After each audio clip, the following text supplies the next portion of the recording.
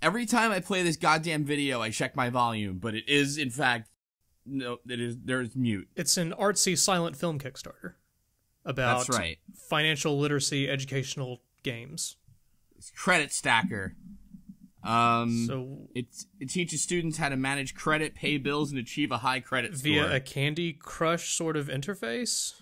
Well, that kid, I mean, you know, he's old enough he has to worry about his credit score, I guess. Or is it the world's easiest memory game? Oh, wait, hold on, there's a quiz. Okay, now you're back to Candy Crush. He took that quiz fast. I don't think he's 32 years old. I feel bad for millennials. I didn't realize it was that bad. So the kid in the video was what, like a preteen? I guess? All right, son, once you learn how to drive, you're out on your own. We've taught you everything you need to know via this app. Now go buy a house. Players learn how to manage various types of credit, interpret a credit report, achieve good credit, and avoid risks. To win, you have to make bill payments and maintain low interest on the loans. Poor credit and hide. Aren't video games supposed to be like escapism? I think we found the next Angry Birds. Just you wait, there's going to be a Credit Stacker movie in a couple of years. I have to imagine the low bar for excitement the inventor of this had, where this is kind of their life and was like, I want to share this with the world. We have to make a video game out of this as he pays another bill. So speaking of Credit Stacker, this Kickstarter is not stacking credits so much. Oh, no. Maybe if they had sound, maybe another extra grand or two would have come their way, but... I'm gonna back this project. Oh, wait, hold on. I might have bills to pay. Do you know how, Slow Beef? Are you financially responsible? I'm not sure. Have you aligned enough shapes to match in order to know how to manage your finances? Hey, that's private. I'm sorry. Amazingly, by the way, okay, yeah. $25, you get the game and the curriculum. They shout it at you. There's a curriculum that comes with this? Yes, you know, the curriculum. You mean the app?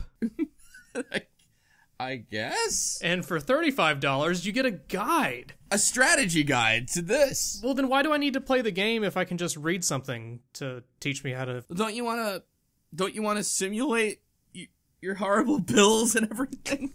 What is the $50 collector's game guide? Collector's. What the fuck? Is that these seem like something a financially irresponsible person would contribute to get. I think it's the DLC when your stuff goes into collections. Maybe that's what they meant. Honey, look, I got an autographed copy of the Credit Stacker Collector's Guide. Wait, look how fucking unfair this is. Then for $100 you get the Wealthy Life curriculum, and it's like huge. Oh my god.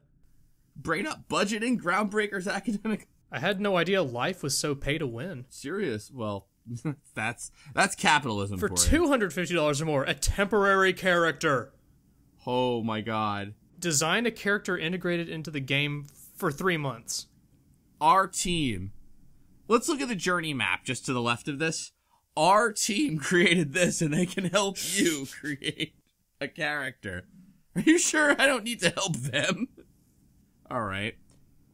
$500. Temporary board design. Ooh, an autographed copy of the Collector's Game Guide. Autographed by who, you ask? It's somebody. like when you take out a loan for a house and then the market crashes. It's all temporary. It teaches you like real life. Mm-hmm. And for $1,000, permanent character. Oh, okay, that's worth it. And you also have $2,500 permanent board design. So if only 10 people could go for that. I don't understand, like... This game could help reduce poverty and increase wealth distribution. What? What? Get the fuck out of here. I believe that's called trickle-down loading economics. The only way that can work is if it distributes wealth to the creators of this game specifically. Which I think is the idea. Mean, it's been redistributed. I mean, yeah, I mean. And then what we want to improve. High quality graphics, much better than these. What, these? Better than this? No. It's pretty close to real life. You got the dashboard that shows how much debt you have, your credit score, your age, and then various colored tiles with cars and the horseshoes. What? I don't understand what these tiles represent. Like, I owe $7,900 more on my car? And is that $50,000 in credit card debt? Holy shit. Oh, jeez. My God. Are you sure that credit score is accurate? Wow. And my mortgage, I have $152,000. What are the power-ups? I don't... One of them looks like an alarm clock. If only you would wake up on time, you would not be in such crushing debt. Unsurprisingly, the middle power-up appears to be money. Just straight cash. Oh, that's how you do it. Okay. All right. The best I can tell is that third one is either a flamingo or a coconut drink. Well, sometimes you just need to take a vacation to rack up more debt. Wait, look on the right at the picture. This is the information box. To aid you in your journey towards financial literacy. It's not very informative. Put financial ideas here. What does the APR box do exactly?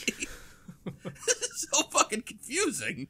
It's like a thermometer that's filling up. But what? For what? Like credit cards or? And you can turn off the sound so banks will stop calling you to collect the debt. Can I just tell you what experts these folks are under risks and challenges, okay? Sure. Production of the game is simple. It's just a game, so other than designing the graphics, it's a straightforward product to make. Just push it out. Yeah. I mean, it's just a game. The The biggest challenge for us would actually be if you blow us out of the water. Like literally with torpedoes, or? They don't follow that up really with anything. I feel like I feel like really they need like a little Kickstarter meter to help them go up here. Reduce poverty. Yeah, I don't quite. I just like, because the things they go over are like, you want to learn how a credit score works, and it's like, or interpret a credit report. If only there was a website I could go to. Another thing too is that they say like it's available in Google Play and iOS and in 40 countries. Like, okay, those are check boxes.